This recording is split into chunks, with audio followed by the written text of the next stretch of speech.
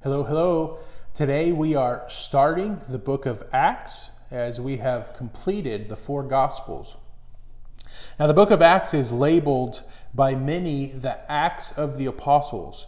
I think a better title that clarifies the events of the book would be the Acts of the Holy Spirit. The reason is because this book is all about the working of the Holy Spirit through the church in Jerusalem and then through the rest of the local churches that are planted by missionaries.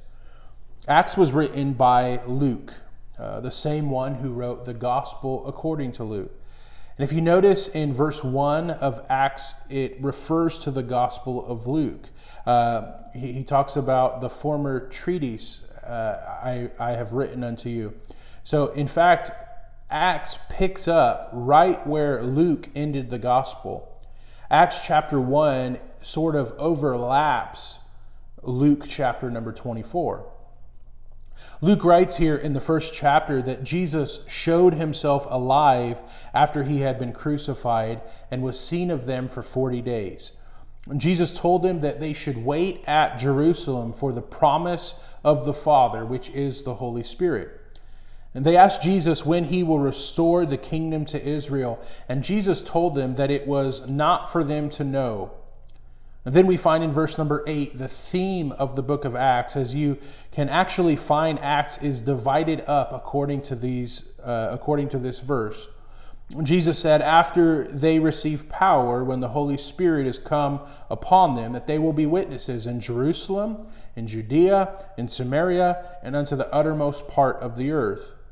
So we see that it unfolded exactly as Jesus said it would. So as we read the rest of this book, you are going to see that unfolded, the witness in Jerusalem, Judea, Samaria, and unto the uttermost part of the earth.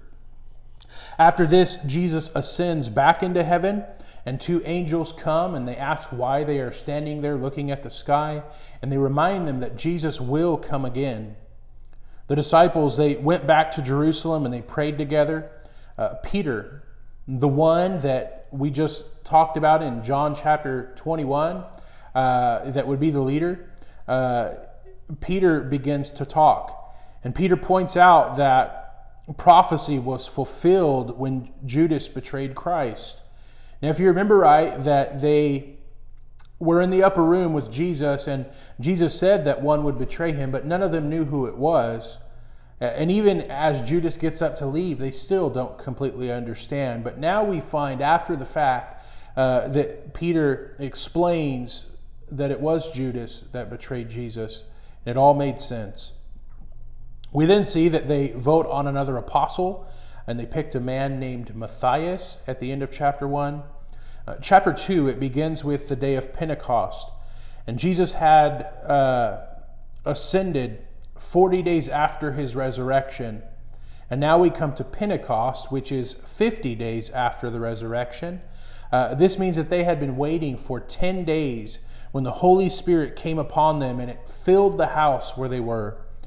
This is known as the baptism of the Holy Spirit. And against what the Pentecostals teach, this was a one-time event for the church in Jerusalem. This is not a personal thing for the believer, but this was for the church as a whole. And this is not the beginning of the church, as some believe or teach, but this is the empowerment of the church to carry out the commission that Christ had left to her. It then lists that there were people from all over the known world that were gathered at Jerusalem for Pentecost. And Peter stands up and he begins to preach. And he reveals that this was prophesied in the book of Joel, and it was being fulfilled before their eyes. And Peter preaches the gospel to them all. And he tells of how Jesus died because they crucified him, but he rose from the dead just as it was prophesied by David in the Psalms.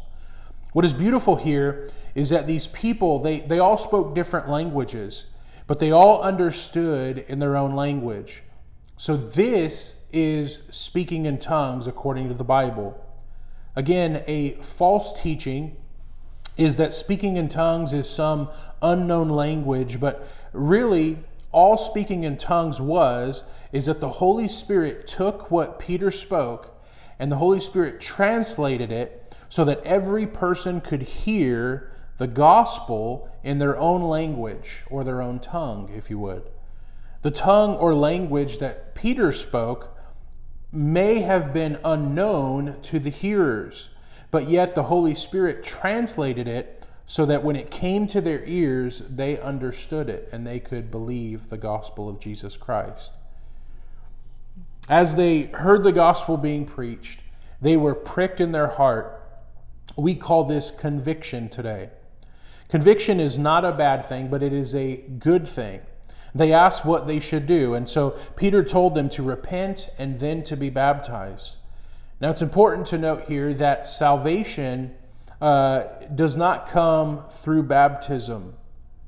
I want you to understand that it is the repentance that causes the remission of sins. Baptism is something that follows our salvation. Baptism isn't what does the saving, but is an act of obedience after being saved. And so we see that in the verses that are to follow. We see that there was an order to this, that they received his word. In other words, they were saved. And then secondly, they were baptized. This was after their repentance and faith in Jesus. And then there was added unto them about 3,000, it says. They joined the church that was already in existence. So if the church started on Pentecost, as some teach, then what was it that these people were added to? You see, they were added to the church that was already in existence. Jesus started his church during his personal ministry here on the earth, and now we see on Pentecost that they are empowered, and then they begin to grow. We then see the design of a strong local church at the end of chapter number 2. We see that they continued in the apostles' doctrine. We see that they had fellowship with one another and had everything in common. We see that they prayed together. We see that they feared God. We see that they shared what they have. And finally, we see that they praised God together. At this time, we're looking at Psalm 121 and 122. Psalm 121 is a psalm about a pilgrim who is traveling to Jerusalem and finds assurance that God will protect him during his journey. He says that his help comes from the Lord. The Lord is the one who keeps Jerusalem, and the Lord is the one who keeps him. What about you? Where does your help come from? Do you have the assurance that the one who made heaven and earth is keeping you? I hope that you have that.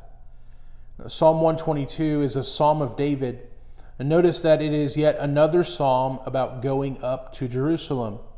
In particular, David says, I was glad when they said unto me, let us go into the house of the Lord.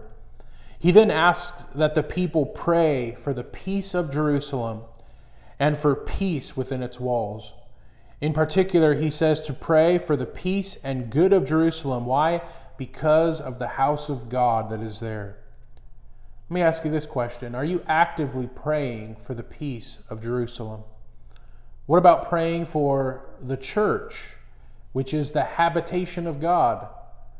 We should be daily praying for these things, praying for Jerusalem and also praying for the local New Testament church. I pray that you are a part of one. If not, we would love to have you here and would encourage you to reach out. This time we're looking at Proverbs 16, verses 18 to 20. Proverbs 16, 18 to 20. This is a very well-known verse in verse number 18. When we are full of pride and haughtiness, we will fall. In other words, God is going to bring us down. It's not a matter of if, but a matter of when. In verse 19, we find that it is better to be humble and poor than to be rich and share the treasures of the proud. Because again, your fall is going to come. Verse 20, here again we see wisdom being our friend. We will find good always comes from wisely making decisions and making our choices according to wisdom. We also find that trusting in the Lord brings happiness. If you really want happiness, trust in the Lord and seek after Him. Let's bow our heads. Our wonderful God, we thank you again. Lord, just lead us today. Lead us through the rest of this week, Lord, on into Sunday. And I just pray that we would gather together and worship you in your house, that we would say as David did, I was glad when they said unto me, let us go into the house of the Lord. Lord, we do pray for Jerusalem. We pray for its peace. And God, we pray that your coming would be quick. And Father, that we would see you face to face and see you make right all that is wrong in the world. We love you and praise you. In Jesus' name, amen.